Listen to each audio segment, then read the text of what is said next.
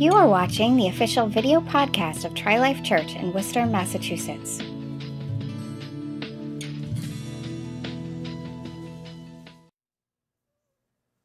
Tim McGraw, always stay humble and kind. What? I got to stay up there? Oh, now that is going to be hard. That much I can tell you. So always stay humble and kind. So let me give you a little background, especially for those of you who are guests this morning who haven't been here. First of all, we rotate the preaching around here. We have a pastoral team. There are 4 of us, myself, Pastor Jay O'Brien, who happens to lead worship as well. Pastor Bobby, of course, is our lead pastor, and Pastor Steve Gallardi. So you guys just happen to get the short straw this week with me preaching. And we've been preaching for really most of this year on transformation. It comes out of Romans 12, where we ask God to transform us by changing the way that we think. Transform us from who we were to who we want to be, or to transform us to be more Christ-like. Can I get an amen? Amen? So before I go any further, I just want to say that when we say amen, who can tell me what that means? Okay, it does. But most of the time when we say amen, it means, oh yeah, I knew that. I knew that. But yeah, I'm just trying to get some honesty here. When we say amen, it was like, I knew that. So when I say, can I get an amen, you guys can say amen because you knew that. All right? All right. So let me see if I can get this to work. We talked about the last time I preached.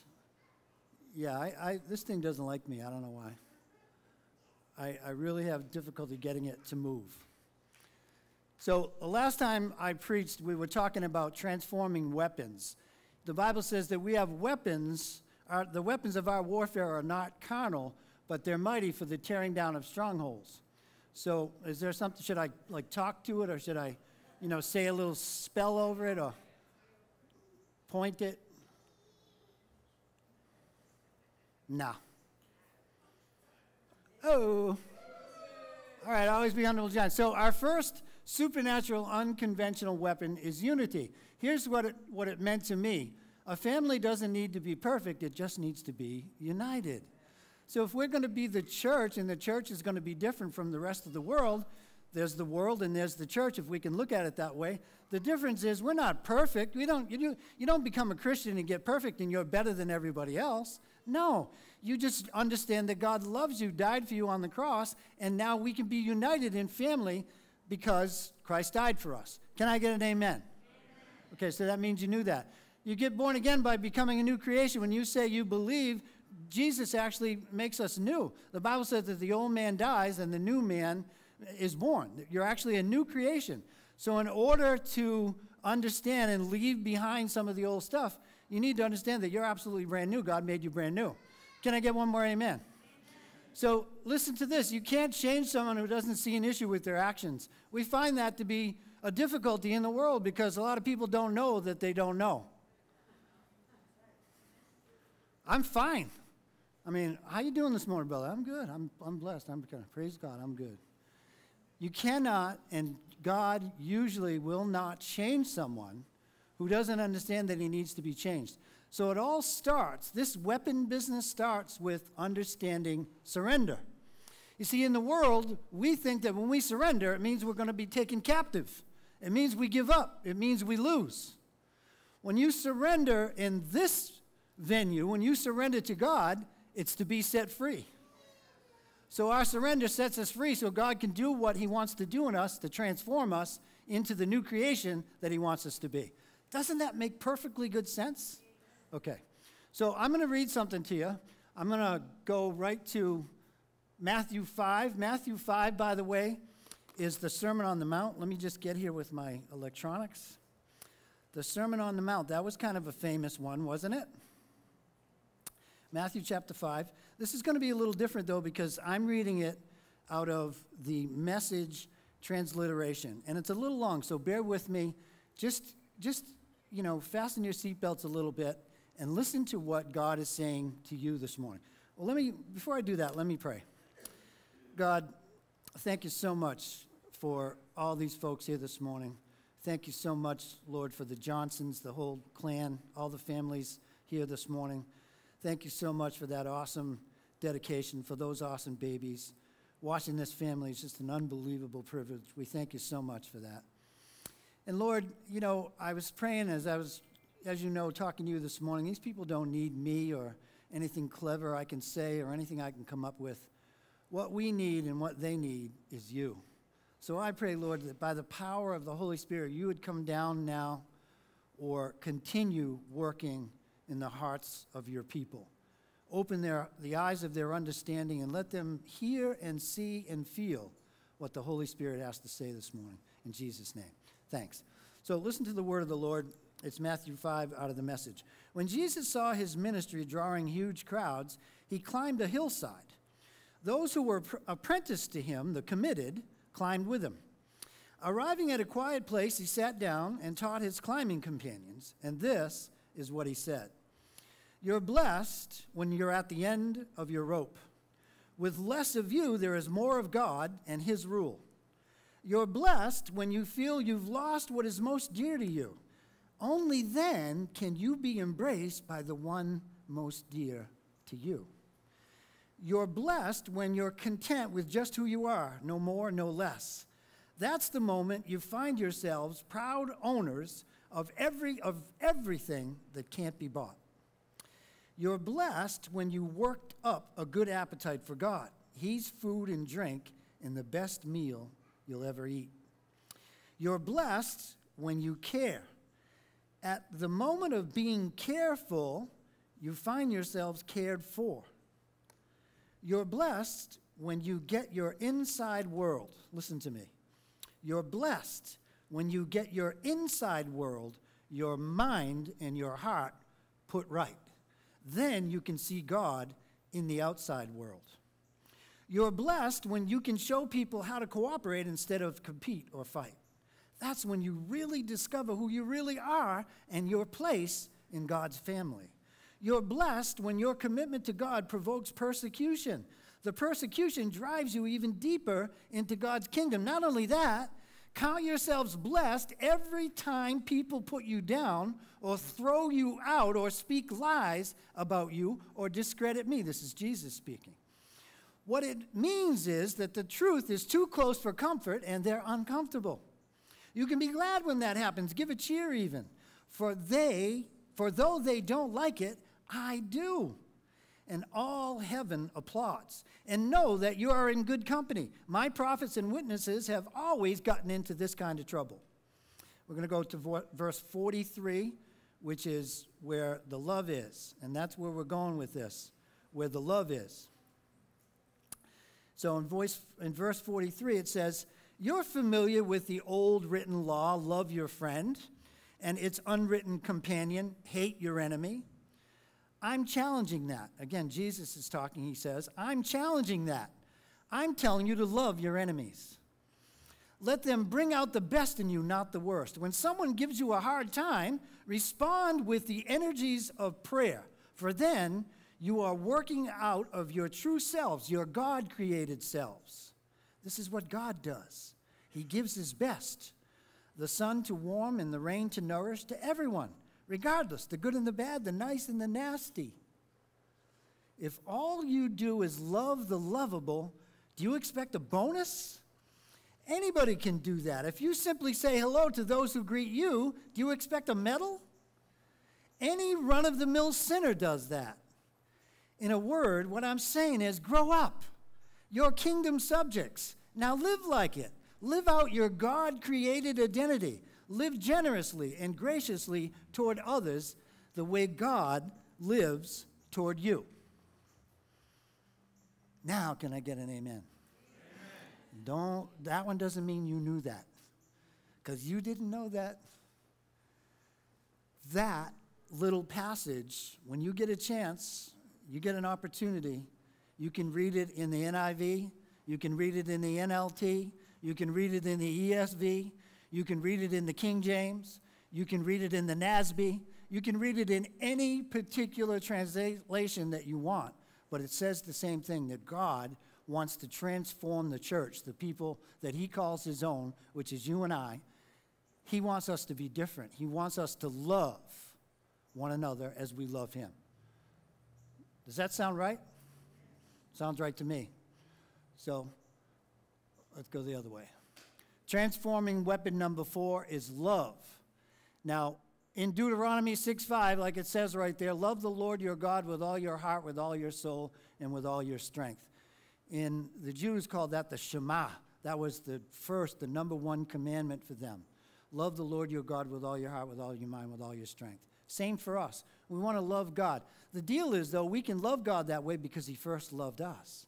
We couldn't do that without God loving us first. It would be impossible. You see, the idea is that Jesus came, died on the cross, was resurrected, sent his Spirit, and his Spirit now works in us this kind of love. Without that, it doesn't happen. Love your enemies. How many of you are really good at that? I mean, if we just heard it, love those. If you just only love those that love you, what do you expect, a bonus? But how about loving your enemies? Is that something? I want you to raise your hand if you're really good at that. Yeah. So chances are we need the Holy Spirit. Bless those who persecute you or spitefully use you. How many of you are really good at that? No, not so much. So if we're going to be transformed, though, if we're going to be what God created us to be, the new creation, by the power of the Holy Spirit, there's actually a weapon in this kind of love that transforms our enemies into friends, that transforms our enemies into someone that we don't have to be afraid of anymore. There's a transforming power in this kind of love. Make sense? I think it does. Forgiveness. This one is a rather big one. I think that forgiveness is hard to understand sometimes. We first have to understand that we've been forgiven. I think it's imperative to understand that we've been forgiven. I can tell you that I personally struggled with being forgiven because, you see, I was not a nice guy. I was not a nice person. The person that stands here now, all American, everybody loves Pastor Dave, nice guy, wouldn't say a bad word about, that's a lie. That's a lie. I am a lousy person who God transformed into the image of his Son, and I didn't have anything to do with it. Do you understand me?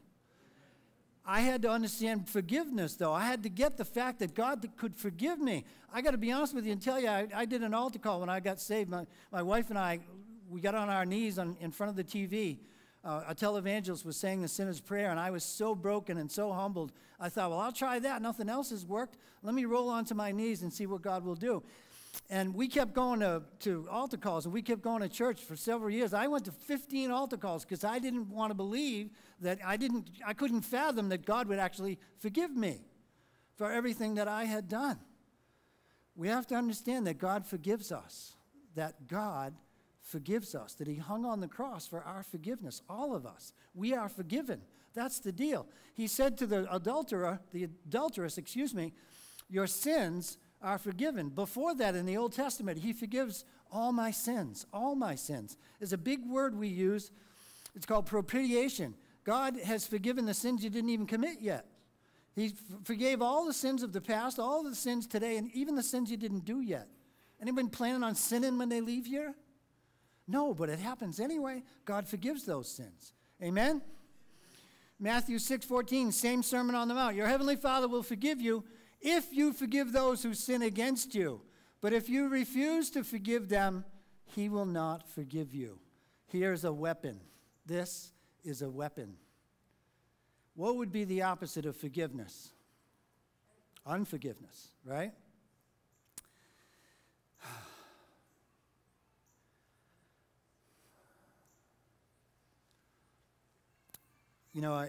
I've been around a long time. I've been saved a long time.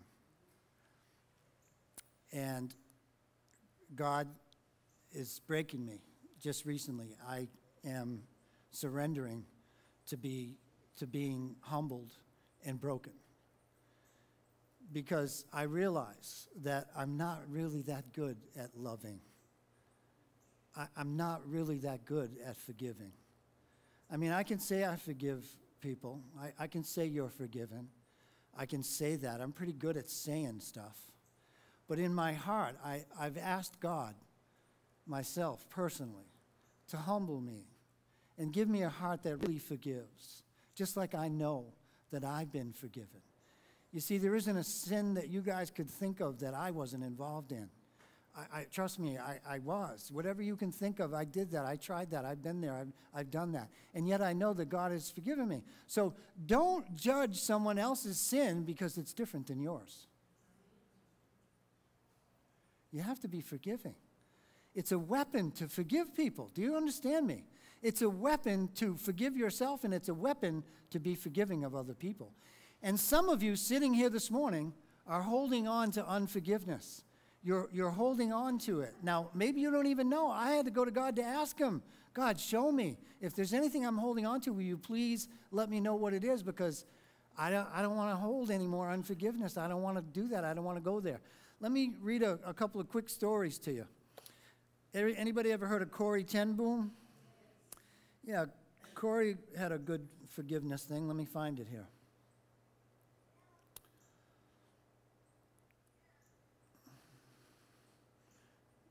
Everybody all right? We turned up the heat a little bit. So I was going to be slick and have all this memorized, but I am slick. I just didn't memorize it, okay? So Corrie ten Boom told of not being able to forget a wrong that had been done to her. She had forgiven the person, but she kept rehashing the incident, and she couldn't sleep. Finally, Corrie cried out to God for help in putting the problem to rest, and his help came in the form of a kindly Lutheran pastor. Corrie wrote, to whom she confessed her failure to this pastor after 2 sleepless weeks.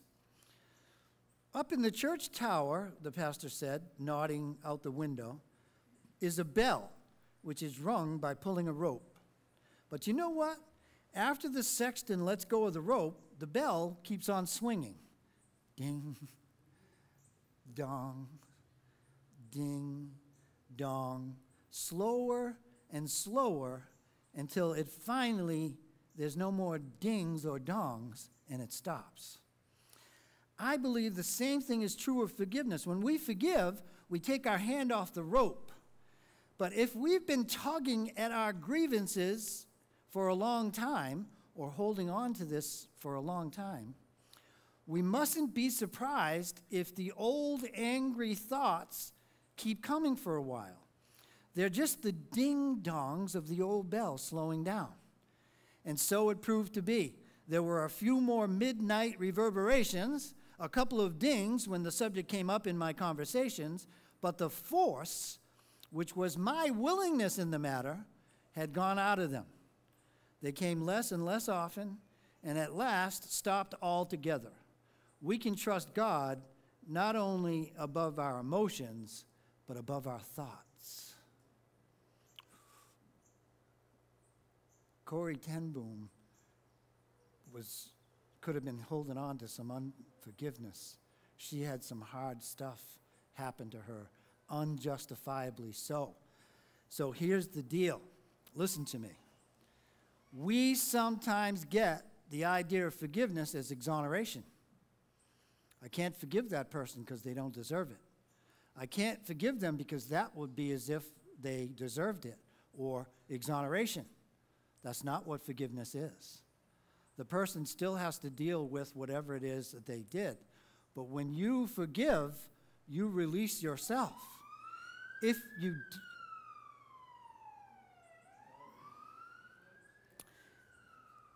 I'm going to forgive that.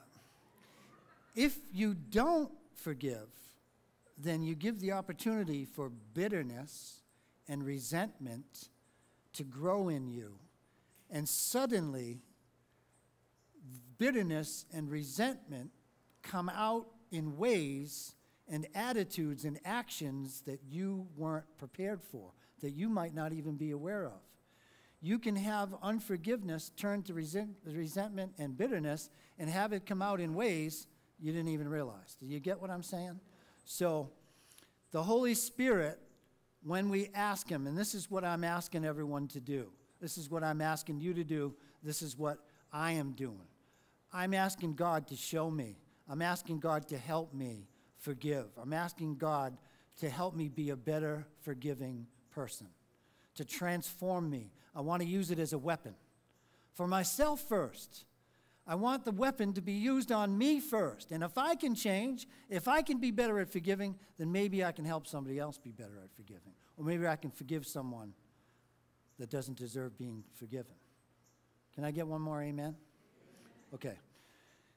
There's one other story. Anybody ever hear of George Harrison?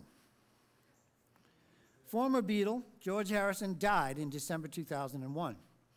During his final days, his wife and child and his sister Louise were at his bedside. It was Louise's presence that was especially poignant. You see, she and George had been feuding with each other for 40 years because she had named a bed and breakfast 40 years before a hard day's night. Been a hard day's night, and I've been sleeping like a lot. No, you guys don't remember that. So he's mad at his sister for 40 years. They didn't talk. Over a bed and breakfast? What would he care about that? It seems kind of trivial. But when you're mad at your sister, has anybody got a sister they ever been mad at, or a brother, or a relative? Anybody got relatives they're estranged from? Am I talking to anybody in this joint? Yeah, jeez. So he knows he's dying. He's on his deathbed. His sister said that when they were younger, they used to hold hands and they talked about God and life, and they loved each other tremendously. So now at the end of his life, she gets to hold hands with him again. They still talk about God. They still talk about life. And she said that at the end of the reconciliation, she could look again with love into his eyes. So, if we are truly to be Christ-like and forgiving, whoever it is that we reconcile with, we ought to be able to look at them with love in our eyes. Now, I have been in this church for 30 years or somewhere around there, something like that. I have seen a lot of this happen. I've seen people sitting over there who don't talk to people sitting over here. I've seen people sitting back there who've got an edge on somebody sitting down here. I've been in on the reconciliations when we said, yes, I forgive you, bro. Yeah, I forgive you, bro. And yet we still sit on opposite corners and we don't look at each other with love in our eyes. I'm just trying to be real. Does anybody know what I'm talking about? So this is the Holy Spirit's work. This isn't something we're going to conjure up. Remember when you were a kid and you did something and they made you apologize? Go apologize to Tommy. Go say you're sorry. It was like every day for me.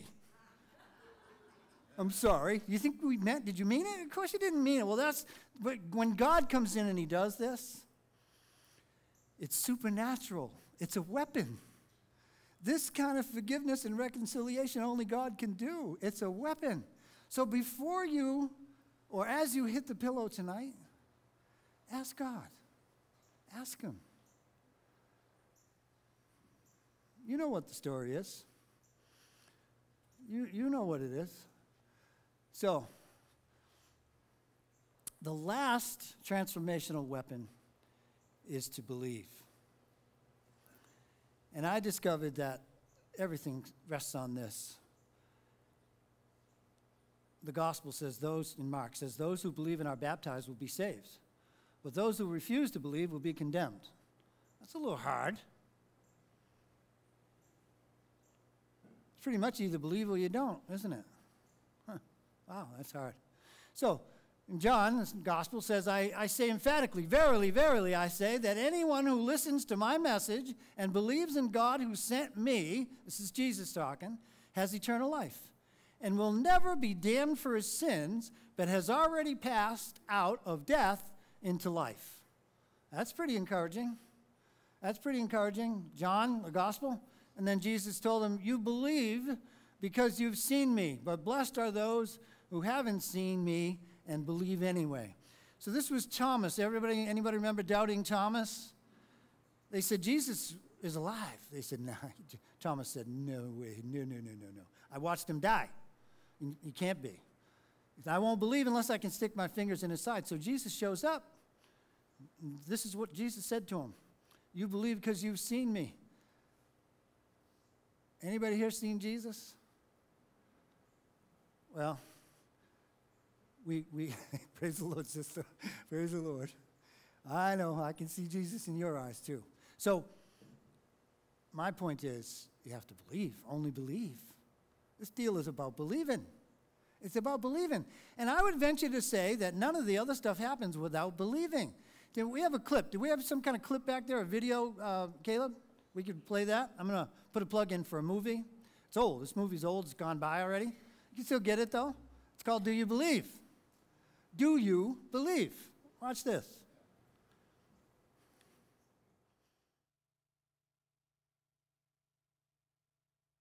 Do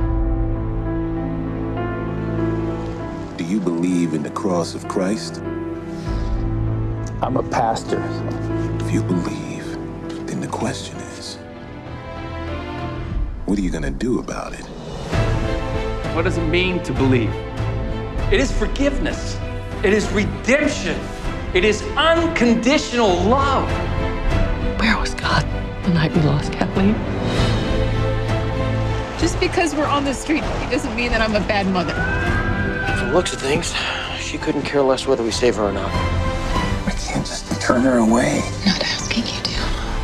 It's a miracle. There's no such thing as miracles. I saved these people. I should get the credit. I won't apologize for sharing the gospel with a dying man. This cross is gonna cost you. You're about to throw everything away. I don't have a choice. This is our one moment. Everything changes for us. Stop, please! I've been where you're going. You have to choose. Take the first step. That'll change your life.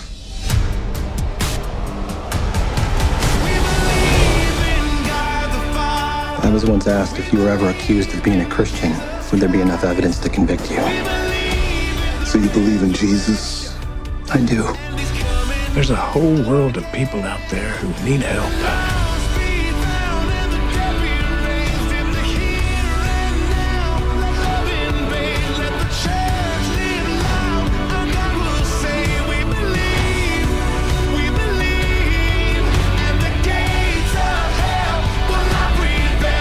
Take out your cross and let it be a reminder of the amazing gift that Christ has given us. And let it inspire us to live our life the way Jesus lived his. See, Mommy? God really does love us. He does, baby. That mother and daughter right there were homeless in this movie. They were homeless. 12 situations, 12 stories of different families, different people. The key line in there was, if you were accused of being a Christian, would there be evidence enough to convict you? Oh, wow. You see, the church is supposed to look different and act different than the rest of the world, than everybody else. And I am not standing here as the greatest example. That's not what I'm saying. What I'm saying, though, is, do you believe? Because if you believe, then God can change you. Because, you see, God can fix anything. God can do anything. We went through a teaching a while back. It was called the Truth Project. The key line was, do you really believe that what you believe is really real? Because I think that there are tests every day. There are situations that come into our lives. There are interactions that we have with each other. Has it ever been said about you, and you call yourself a Christian? Anybody ever say that to you? And you call yourself a Christian? And where was God when my brother-in-law died? And where was God when my job was lost? And where was God? And you put whatever you want to put in there. The question is, do you believe? We're going to have communion. Ushers, if you can get the communion ready.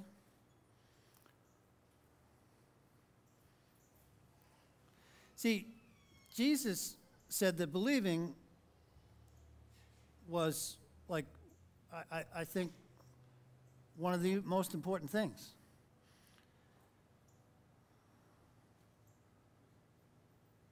This is what we've always said as the sinner's prayer in the New Living Translation. It says, or if you tell others with your own mouth that Jesus Christ is Lord and believe in your own heart that God has raised him from the dead, then you will be saved. Now, I've said that over the years with a few people, and I've always asked the question when we did somebody got saved. I always like to ask, well, what did you get saved from? Because isn't that a valid question? So you will be saved. Saved from what? Saved from sin. Saved from separation with God. Saved from acting like everybody else does sooner or later. Saved from a life without understanding the transforming power of God. So when you believe and you're saved, that's the beginning of the transformation. So all we're trying to do as the church, little by little, slowly but surely, as we prod and plug along on a daily basis, is become more and more like Jesus. That's all we're trying to do. And along the way, if we believe that God is real, if we believe what God said, if we believe that God died on the cross, if we believe that the Holy Spirit is real and working in us, then we can love better, and we can forgive better, and we can have unity, and we can understand that we were created brand new, that we don't have to live like we did anymore, that there is deliverance from our sins, there's deliverance from our habits, from the things that we do that we don't want to do, from the things we've been stuck in. Anybody stuck in anything here? God wants to heal you of that. He wants to deliver you of that. This is at the place where we could give God praise. We could praise God right now. Let's give him a little praise. Praise.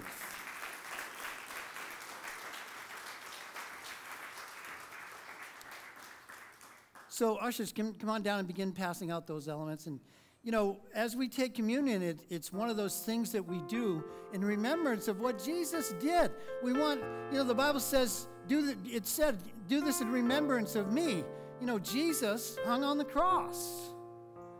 You can just begin passing him right out. Jesus hung on the cross, and he died. And that wasn't the end of it, you see. After the third day, what happened? He rose. And then what happened? About 40 days later, as the disciples were being obedient, he sent the Holy Spirit. That's the same Holy Spirit that's in here this morning. That's the same Holy Spirit that we want to grab a hold of, that we want to latch onto, that we want to partner with, because that's where the transformation is. That's where the weapons are. Is there anyone here? Let me ask this question. Stupid. It's a stupid question. Is there anyone here who would not like to know or learn or be shown how to love more effectively? Is there anyone here who would not like to know or be transformed into being a better forgiver? Is there anyone here, and here's the key question, this is in the Gospels where it says, listen to this, it said, Lord, we believe, but help us in our unbelief. Is there anyone here who wouldn't like some help in the place where they don't believe? Because we all have doubts. In that movie, there was a gangster holding a gun at the pastor, and he said, do you believe in Jesus? Sooner or later, they're going to be wanting to put a chip in you and asking if you believe. And if you believe, then we'll put this chip, if you don't believe, we'll put this chip in you. If you do believe,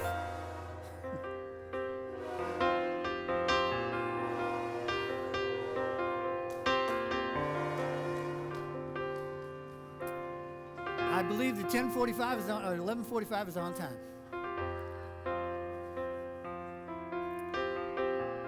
There's going to come that time. And these questions are arbitrary. It doesn't matter. Do you believe? And if you get to that place where it's going to cost you, are you going to be able to pay that price? Don't answer it, because the answer is no. It's not a trick question. I'm not trying to set you up to feel bad. The Holy Spirit has to be with you at that moment. The Holy Spirit will have to be there. That's what you need to believe in. You need to believe that God is greater than your fear. You need to believe that God is greater than your circumstance. You need to believe that God is greater than the trouble you're in. You need to believe that God is greater than your family worries and woes. You need to believe that God is greater than your finances. He's greater than your situation. That's what we need to believe. That's what we need to believe. Just 1 minute when everybody gets served. You know, the idea of communion, as I said, is a remembrance. When we take the bread, everybody take the bread in your hand. Jesus said at the Last Supper, when he blessed the bread, he said, "This is my body that's broken for you." He was looking down through the annals of time to us here this morning. So it's just as if he was talking to you when he said, "This is my body that's broken for you." The person sitting in your seat, "This is my body broken for you." He hung on the cross for you. So let's do this as we eat in remembrance that Jesus' body was broken in place of ours. That Jesus hung on the cross and took our sin. Go ahead and eat that.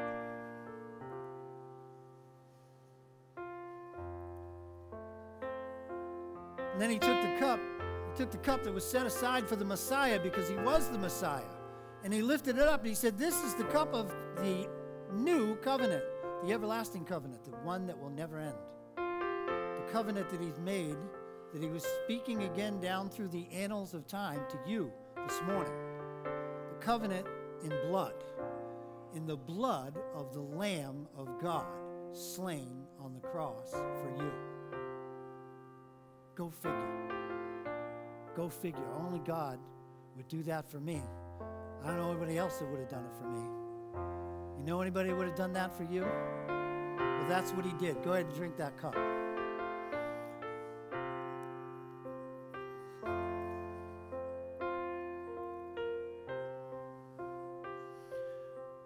So I'm done. We're just going to pray. Lord, I thank you so much for your spirit here this morning. I thank you so much for the patience of these people.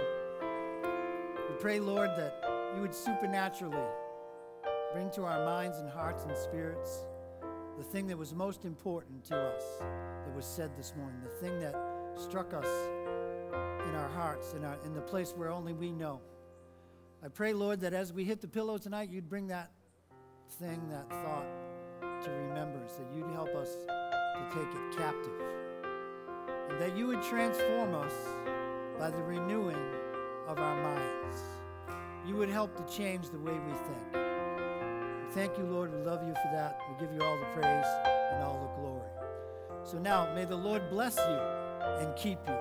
May the Lord lift up his face and his countenance toward you and give you peace today, the rest of the day, and forever. In Jesus' name. And all the people said, I knew that. I knew that. Amen. So be it.